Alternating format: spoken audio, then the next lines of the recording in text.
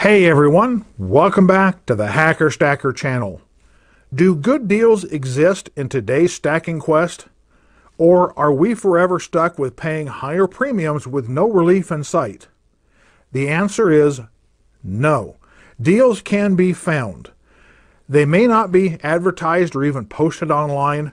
They're not going to be in the most prominent area of the display at a case at an LCS, but they are out there.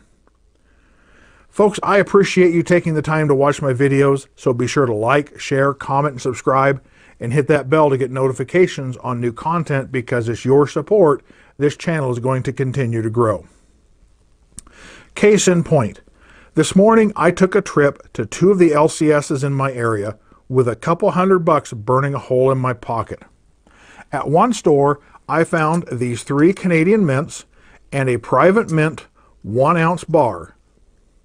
They are all culls, so they're not new.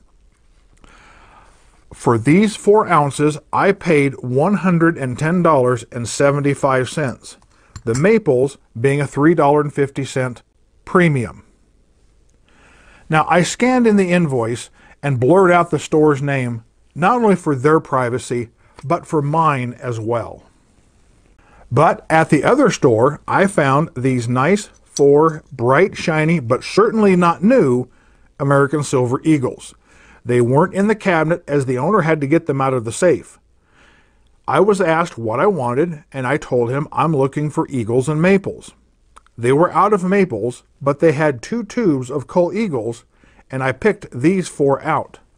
My total for these 4 Eagles is $110, a $2.75% premium. Much better than the $3.50 premium I got on the Maples. Now, this isn't a slam on the other store that sold me the Maples. It's to demonstrate that if you take the time, you can find some good deals out there on the actual silver that you're looking to stack. Given that the premiums on Eagles have been sky high lately, albeit coming down, paying a smaller premium for a Cull Eagle than a Cull Maple is certainly a pleasant event. So yes, there are bargains out there to be had. You only have to look and ask. In the meantime, stack what you like what you stack, keep on stacking, and I'll see you in the next video.